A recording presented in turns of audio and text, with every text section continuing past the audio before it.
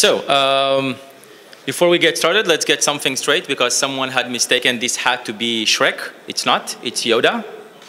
All good there? Great. Be happy to get my screen working. No, it's okay. I think it's coming back. Thank you. All right, cool. So we're going to have more security talks today, which is, I don't know, expected, I guess. Introducing myself, my name is Liran Tal. I work at Snyk as a developer advocate. We build developer-friendly security tooling for open source. Some of my other projects that I'm involved with are NodeJS. I'm part of the security working group for the Node Foundation. I also co-maintain on the core team for OWASP NodeGoat. I have a secret passion for building CLIs. So something like that. And a couple of years ago, I wrote, I think, one of the first books about Node.js, so essential Node.js security. So I've been doing this for a while. And if you want to talk about any of these topics, you're welcome to ping me at Twitter at Liran_Tal. So in this talk today, I want to take you to a journey of understanding some horror stories, some bad things that happened in Node security ecosystem, as well as JavaScript. Go through, maybe if we have time, a small demo for one of the vulnerabilities that is typical for Node projects, and then kind of end with a positive note about the silver linings in Node security. So starting off, I think we've talked about it a couple of times here in this conference. NPM as the biggest ecosystem, has actually been almost surpassing 1 million packages. Probably this will happen this year, probably tomorrow or something like that, when more people publish more interesting and entertaining packages to the registry. And what I want to talk about is that being the biggest repository as NPM invites big risks as well. So for example, it is a very lucrative playground for attackers because infecting, being able to infect or compromise one package translates into many, many open source users of this package, right? And the other thing is that NPM by itself is a very open and free to publish repository. So there's nothing like an automated secure code review or identification of who you are when you submit something, unlike things like iOS and stuff like that. So you're welcome to submit and build whatever you want and just send it off to the registry.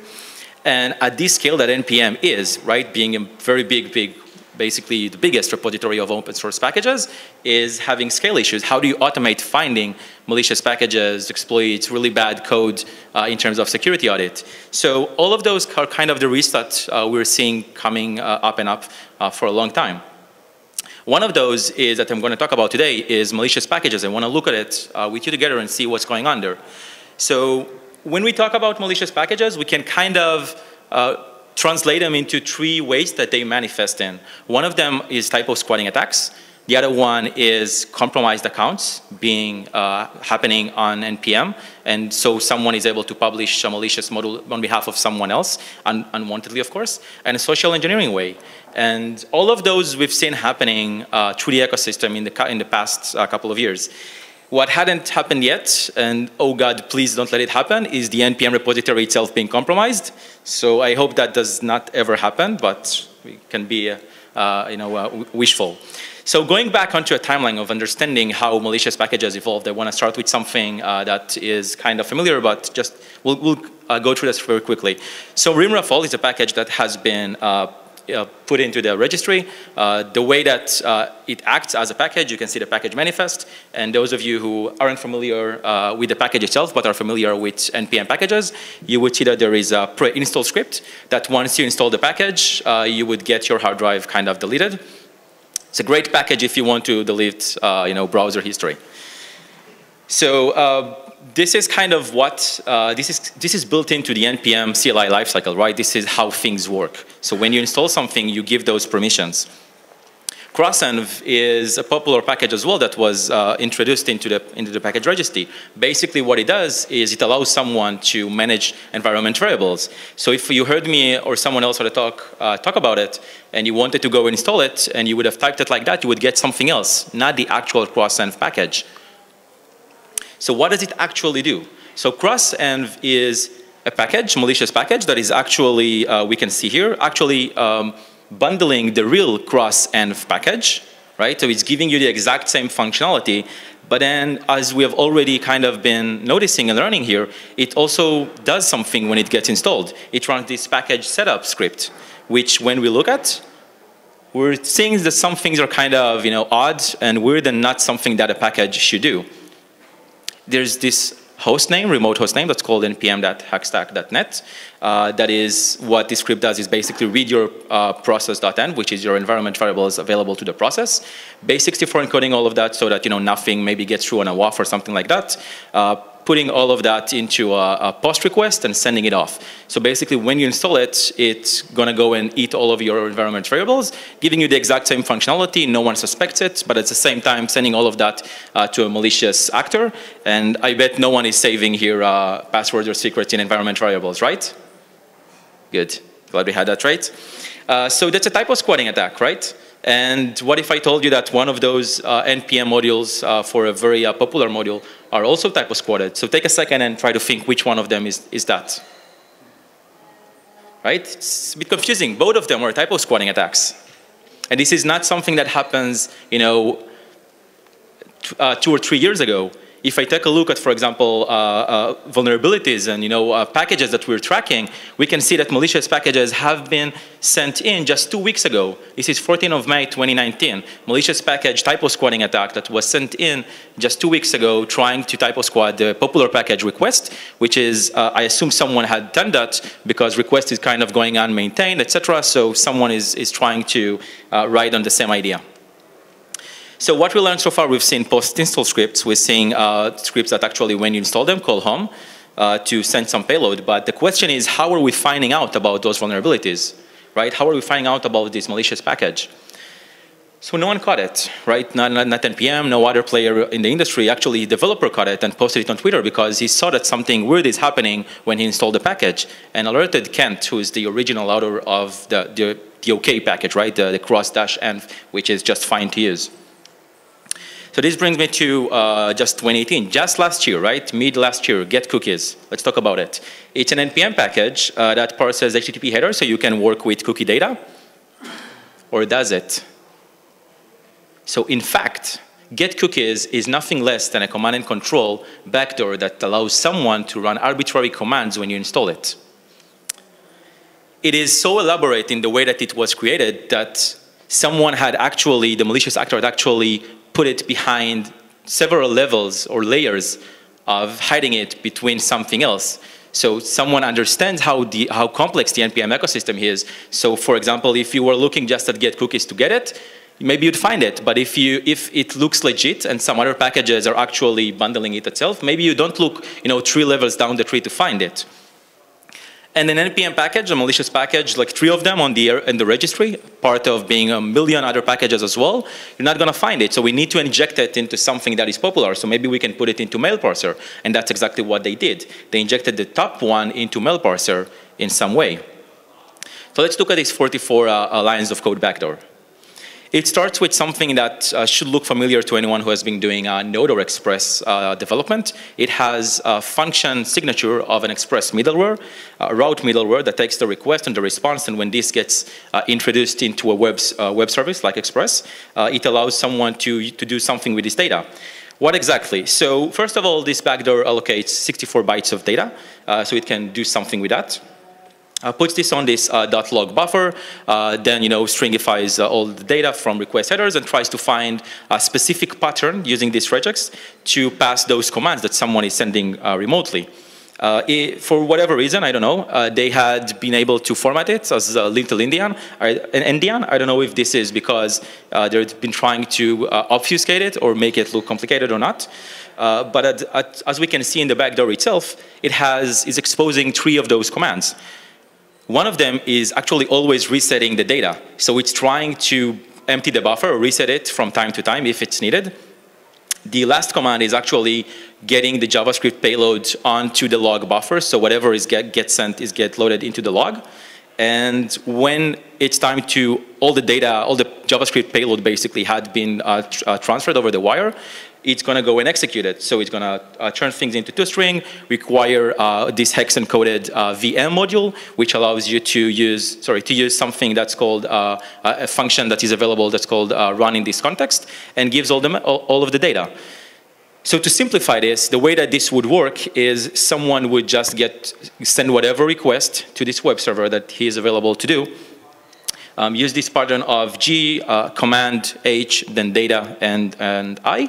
And this exposes the whole workflow. So for example, resetting the buffer would be G, F, E, F, F, right? And if they wanted to load some JavaScript code, they would do something similar and send this payload over the wire.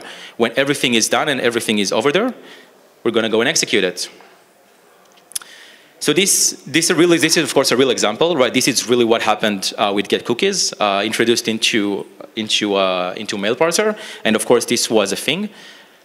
Let's take some observation here because it didn't really affect the entire ecosystem just because it was seen very fast, but also at the same time it was seen that specifically mail parser didn't do any use of these get cookies of the top level HTTP fetch cookies that was introduced. But it happened, and all of this code is real and made it to a malicious package that was sent in, a malicious version of a specific package that gets downloaded almost 500,000 times a month.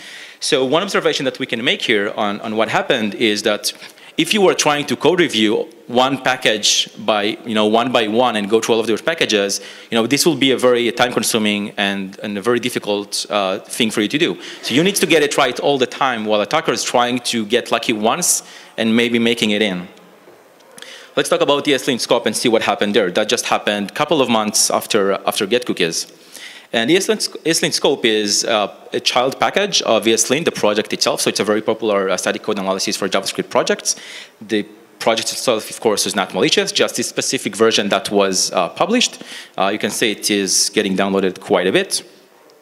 And what was going on there is very similar to what we have seen actually before. So you already recognize this pattern. Something, when you installed it, something was calling a post-install script and running this lib build.js, which what it did was basically similar to what crossenv did, right? And if crossenv was trying to take your environment variables, then this was actually calling pastebin, calling a remote payload to get whatever JavaScript was there.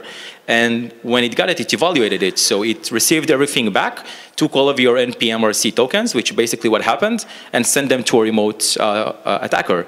The thing is, what you put in NPM or C is very important. These are your tokens, and if you're a maintainer, you're publishing packages, then this gets important because now someone is able to publish packages on your name. So it's kind of like a JavaScript form that, as more people install it, this spreads out, and more maintainers are compromised.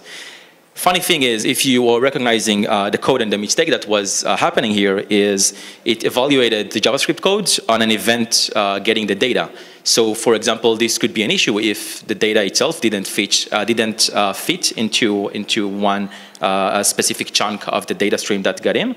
And this is how we found out about it. Someone was basically opening an issue saying, oh, I installed the ESLint scope or whatever, and I got this error. What's happening? This looks like a virus or something.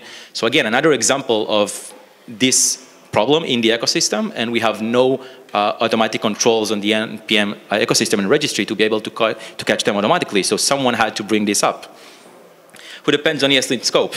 Well, just a few packages. I don't know if you've heard of them, but basically kind of powering the entire front-end ecosystem. So what happened is NPM, of course, had to invalidate all of the tokens from the date of this package making it in, and estimating almost 5,000 compromised accounts. So another observation that we can make here, right? ESLint scope published an NPM package, but the malicious actors that were able to get access to ESLint scope didn't have access to the GitHub repository. So basically what happened there is that the source code on GitHub was different from that on the NPM published module. How does something like this happen, right? We're talking about compromised and malicious packages that are not typo squatting attack. It's not someone deliberately making a package malicious, but taking someone else's package and making it happen. So what if I told you that contributors, maintainers on NPM were actually compromised? What if I told you that a security researcher had actually compromised at one point in time 14% of all the packages on NPM, right? It is 20%, it's accounting for 20% of all of the NPM monthly downloads. Maybe you know some of these packages, right? So all of them at one point were indeed, someone was able to get publish access to all of those. Luckily for us, he's someone who's working with us and a good citizen, so nothing bad happened, but you understand that this could have happened. How, right? How does something like that happen? How are you able to compromise something like Express or React or Debug? These are very popular packages downloaded by millions every day. Well, it turns out from his research, about 600 users used the amazing password 123456. About 1,400 had used the password set to their username, which is a bit better from 1 to 6, I guess. And 11% of them, not understanding and realizing the importance of password security, had actually reused the password that have been able to get that from a data breach. So this says something, about the state of security, I think, in general in open source, right? Maintainers who we look up to and, are probably amazing people, but they lack some kind of, best practices on basic things like password security. And if something like one of those popular packages gets compromised and gets into malicious or, backdoors inside it, we're at a problem because we're all using that. Everyone in this room is probably using one of those packages. I'm not going to talk about event stream too much, so just kind of to sum it up, it's been a popular story, I think, in the JavaScript ecosystem, probably one of the most sophisticated attacks that we've seen to date. There's a timeline that is building a postmortem to explain exactly what happened there, but that is a different case from what we've seen so far, so not typo squatting and not compromised accounts, but actual social engineering attempt to send in a malicious package that was able to actually target specific developers of a Bitcoin platform in order to make transactions to a third party. And we only found out about like 2 months after it happened. So definitely one of the most important things that we've seen so far. If you're interested to read more, you can just go to this link. It brings a third observation, because specifically what happened with event stream was that the code for the malicious package that event stream included by itself was minified, was transpiled. People use TypeScript today. So even if you wanted to code review and check source to publish the package, it's not specifically an easy task because the source can and may be different from what you have on the published package. So it's not a one-to-one match all the time. This brings us to talk about dependency management, right? How do we track all of those packages that we have? NPM is a very convoluted place. Packages are, nested trees are a thing, if so to say. Research had shown that the average depth of any package is more than 4 levels deep. That's pretty big to figure out exactly what's going on in a package. And many times vulnerabilities come in from just indirect dependencies that you have in your project. So even if you are going to go and code review and go into change logs and newsletters for security issues, for everything that React or Express or whatever brings in, actually most of the vulnerabilities will come in from those indirect dependencies. The exact number is about 78% of the times when we find those vulnerabilities, we find them in those indirect dependencies, not in the direct ones. Which brings me to talk about this revelation, where when developers are building their apps, they are thinking that they're writing a lot of code, but in reality, their code is just very single and small blimps on the radar in terms of the entire application. And this is something that we're trying to raise awareness of, and taking more responsibility in terms of developers building their applications using open source software. So maybe let's try and do one live demo to kind of see also typical vulnerabilities that we have affecting the ecosystem.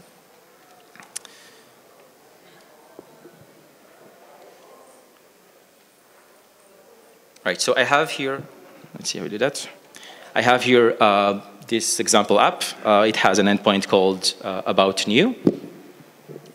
As you can see, when I render something, I just call it to render something on the screen. I am able to give it things like device is desktop, and then maybe it renders it a bit smaller.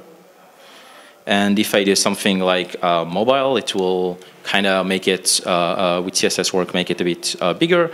And so far, so good. If I were trying to find out what happened here, maybe I would understand that this goes in, something gets evaluated. Maybe I'll try and escape it some way.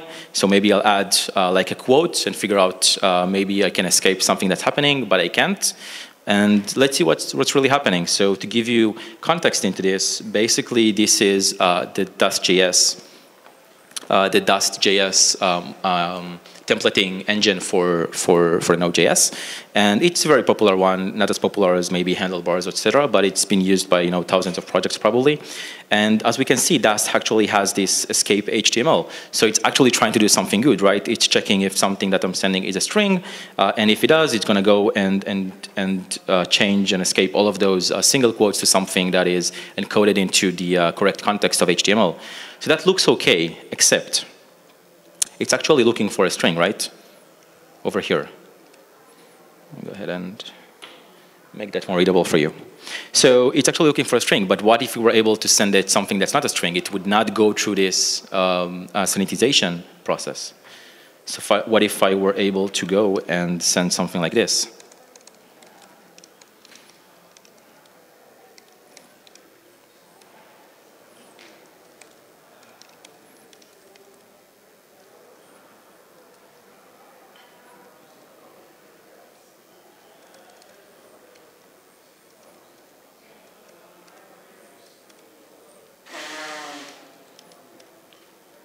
Right, so at this point in time, maybe I'm sending something else. Maybe I'm doing what's referred to as an HTTP parameter pollution. I'm basically sending something that looks like an array, like an object. So it's not anymore a string in the JavaScript context, but when things get to string, I'm going to get the first element, and I'm going to get desktop. So when I do that and I try to maybe escape it, I'm seeing that something is actually happening, right? So just to give you an example of what that looks like is something like this. So I know that something bad is happening there and not every case is covered. And now I can go in and figure out what is going on with the Dast helpers. So what Dast helpers shows me is that the way Dast is built, it's actually evaluating some code into a condition.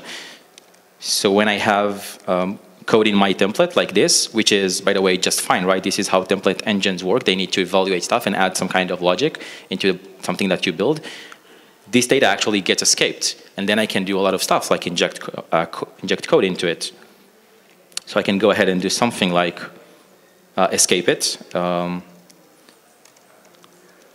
console log it, and then I no need to escape it back again. So at that point in time, I'm actually able to send something in.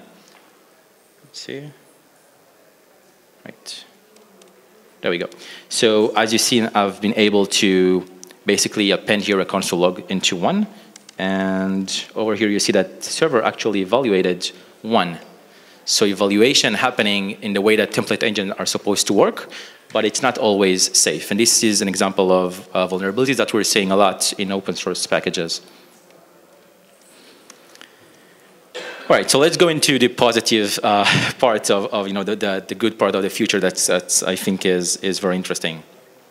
So we can talk about NPM as an ecosystem, right? And we talked about malicious modules and typo squatting attacks in specific. So how does NPM handle that? So there's React Native, for example. If I would want to typo squat it, I could have maybe sent in a package, a malicious one that's called React Native without the dash, or different cases of it. Right now, there is some kind of measures on the NPM registry to disallow you to send this kind of packages, because what it's going to do is going to strip all the punctuations marked like that. Going to try and compare the packages, and if they are close enough, they value to the same thing, it will not allow you to send them in. And you won't be able to publish them, except that's not smart enough. As we've seen, there are other ways of typo squatting packages. The recommended way to do that, of course, is to create a new scope. And if you really wanted to use, this exact namespace, you could do it like that under your own scope and use React Native as it should be written.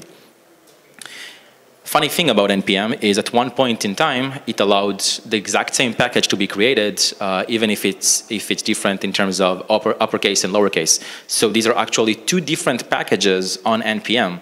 The fact is that right now we cannot break any one of them, because breaking it will probably break the ecosystem. So this is something we have to live with for now.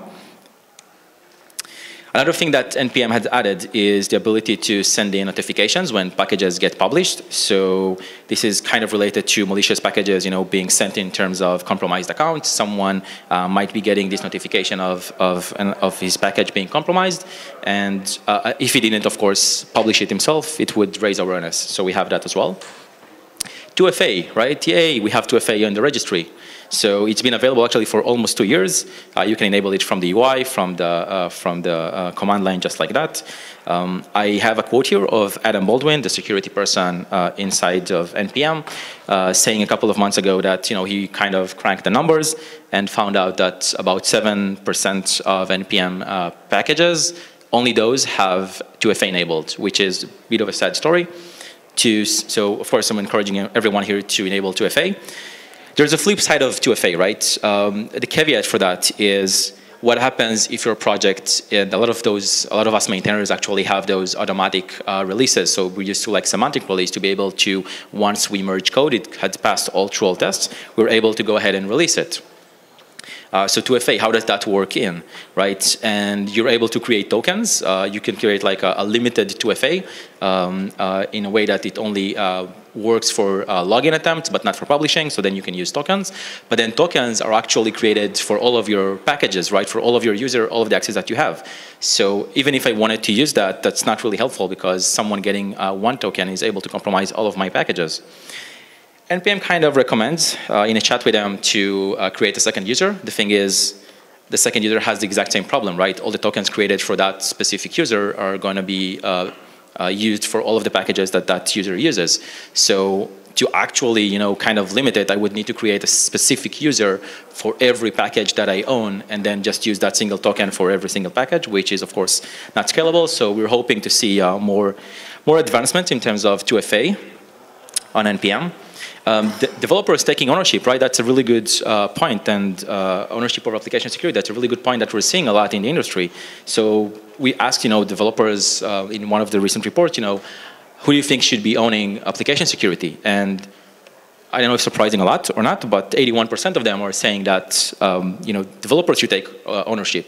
And of course, that doesn't dismisses or removes the need for security people, right? We're going to need that expertise all the time. But developers are simply stating they are taking more ownership on like their Docker files, right? Full stack development on the cloud. They want to be empowered with good security tools that work in the way that they work, right? They're not in to replace us. They're not going to be security experts. So I think one good attempt in that is, we have NPM audit. It already bundles in when you install NPM, and when you scan something or when you just install, you get an audit with something that may be malicious. But what if security was easier? What if security was more developer friendly? What if it's something that it is not an afterthought? What if it is just another check on your CI to make sure that nothing gets introduced in terms of a vulnerable package? What if security was more actionable for developers? What if instead of getting a report that 2, 3, 4, 5, whatever packages are vulnerable, we would instead be able to help developers in this ecosystem and workflows that are very familiar to them, that we can open automatic pull requests to apply fixes, right? With really smart tools, we can do that and make them more powerful. So lastly, I want to say a few words about the Node Security Working Group, which is what a couple of us here are taking part of. I want to say basically, if you need any help with security, we are here for you, right? There's a security working group working within the Node Foundation, and hopefully with the OpenJS Foundation kind of merge, maybe for the broader JavaScript ecosystem. We meet once a month. Everyone are kind of affiliated with security expertise, but at the most part trying to better help the ecosystem. Some of the stuff that we do in terms of improving the ecosystem is things that are related to Node Core. So for example, a bug bounty program. Another example is, for example, we have processes and best practices. So processes like how do you release a new security release for Node Core? How does that work? How do you announce it? We maintain our own HackerOne bug bounty program as well. So anyone who wants to actually send something unrelated to Node, but specifically to any NPM package can send it there. And of course, maintain our own public vulnerability database out of all of this knowledge. So summing up, and just to give you an idea of what the thing that the security working group has been tasked with, I do not know if you know all of those models, but React SVG, serve, protobuf, base64 URL, some of those are nested dependencies of others, so you may not know them as direct dependencies, but spanning millions of downloads, all have been triaged and worked on from the security working group, and powering tools like NPM Audit and Snyk, right? This is stuff that we are trying to help the ecosystem. So summarizing our talk, I think we talked about malicious modules, how contributors get compromised. enable 2FA for that, of course. Common security pitfalls like code injection happening through on the server side through insecure ways of protecting code. And I think the future is kind of bright. We're doing a lot of work in terms of tooling, in terms of involvement with the security working group. So there's a lot of developer awareness coming out, which is, I think, is a very, very, very good thing. Fix and find vulnerabilities in your open source dependencies, and just talk to us on the working group if you have anything else. Thank you so much. If you want to talk to me about anything related to Node, the working group, security, open source, maintaining packages and difficulties, you're welcome to hit me up. Thank you.